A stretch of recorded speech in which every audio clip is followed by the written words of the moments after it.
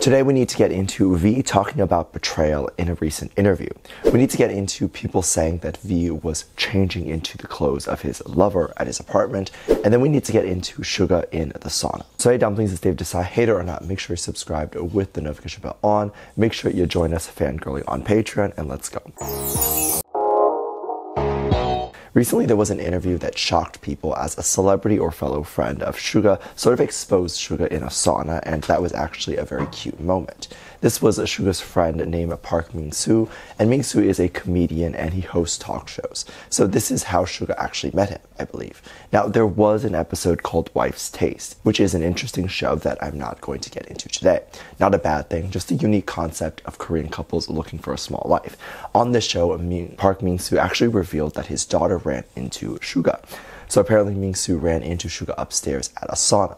I'm assuming this was a spa, and then he told Suga that his daughter was downstairs. Later, Suga went downstairs and ran into Min-soo's daughter. Apparently, the daughter was so overwhelmed after seeing Suga, she fainted. Now, I don't know how old she was, but this is what happens, or what could happen when you meet an idol.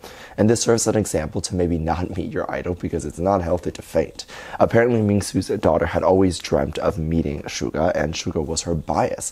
And I'm wondering if Suga was shirtless, or that was another reason why she fainted, or if he was fully clothed. Because I could definitely see someone fainting after seeing Suga shirtless. Now, this story is crazy because a little while ago, Min-soo mentioned during his radio show that he had run into a BTS member during a sauna session.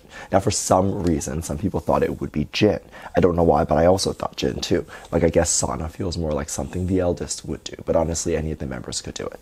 But this is one of those mysteries that the community likes to wonder who he was talking about. And now we know. Others think it was said for the sake of clout chasing, but the likelihood of it being fake now is a little bit less, because he would have had to have remembered that he had mentioned this on his radio show a little while ago. And I mean, he still could, but now there's a chance that it's real, because when it's real, you don't really have to actively try to remember it, because it's just what happened. And it was funny because at the time, I don't think they knew each other, and Min-soo couldn't believe that Suga had come out of the sauna, mainly because the sauna is so mundane, and they didn't think that Suga would be there. However, funny enough, Min-soo ended up holding up a picture of Suga on his phone and putting it up to Suga's face just to compare and see that it actually was Suga, which is so odd to do that, because imagine meeting a celebrity and then holding up a photo with your phone. That celebrity would have felt so odd and surreal. It's so interesting to hear so much about the BTS members, even though they're literally not active, because why on earth is there so much going on with the members, even though they literally haven't been around? I'm not complaining, I'm actually very happy, but just why? Funny enough, there was a very interesting campaign interview or promo that was done with V recently that did have a lot of people talking because it revealed a lot of things. Now, if you don't know, V didn't just do a photo shoot with W Korea before he left and for his original album, but he also did one for the new song before he left.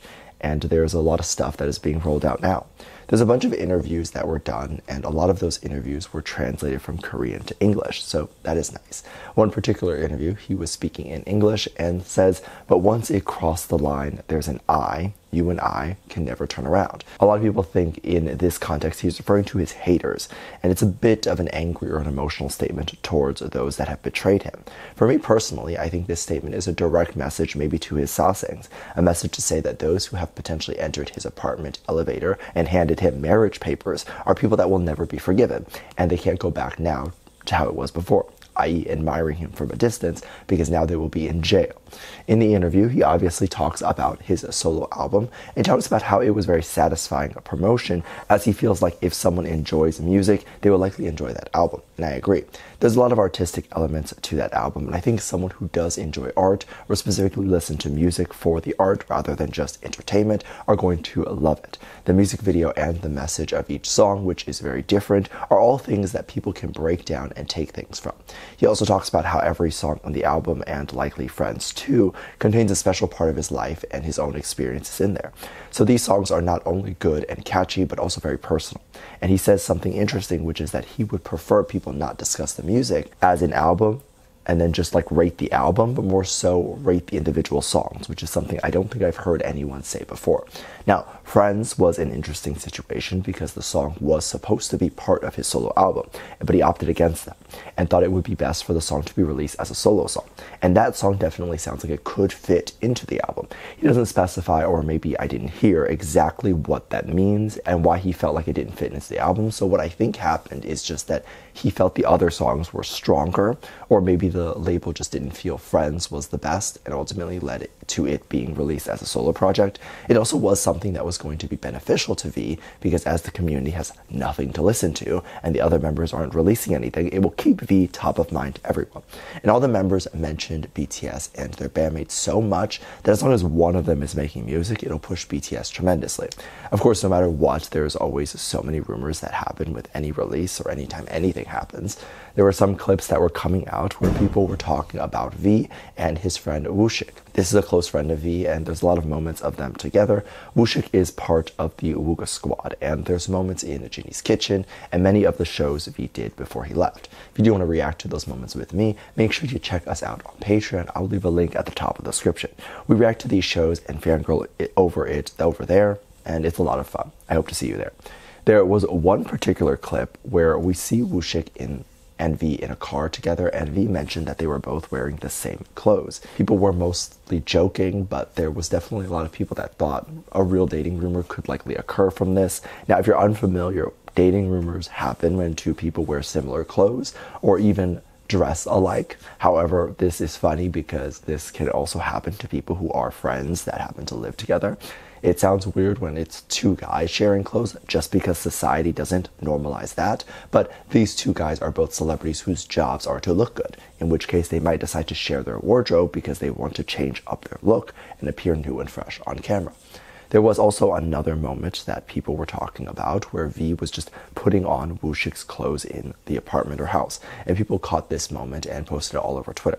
I think people tend to think too much, although others were really happy over the idea that if a dating rumor were to occur, it should occur with V and Wooshik, as they are both so close and Wooshik treats V so nicely. But I want to add this because I think this is something that not a lot of people know and not a lot of people are aware of, that is actually a big issue in real life.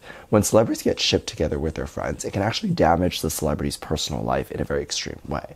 So for the first few years, it might even be fine, but then if a specific celebrity actually does decide to date another person, not only will that new person now face death threats and all of the things that we can expect they face for quote-unquote ruining the ship, but there's more or less obvious things. For instance, the actual new partner could get jealous. They could go rewatch all old content and, due to all the opinions online, realize, oh, it does seem like my partner's best friend is in love with him. And then guess what? That friendship ends, because 9 times out of 10, people pick their partner over their friends. And this happens more often than most people would think. Now, a big factor of this is what the public is saying about the two and how the two must be dating. Because if those rumors didn't exist, I couldn't see that thought would even occur to the new partner, because the likelihood of the new partner watching every little show or whatever their partner had been a part of is less likely, but they might go watch it with a bias already in mind if it's mentioned to them or if it's this big rumor. Because people also tend to think that if a rumor is made, there must be some truth to it. But in K-pop, there often isn't any. Let me know what you think. Make sure you check out Patreon for more videos. I'll link down below. Thanks for the comment right here. Love you. Bye.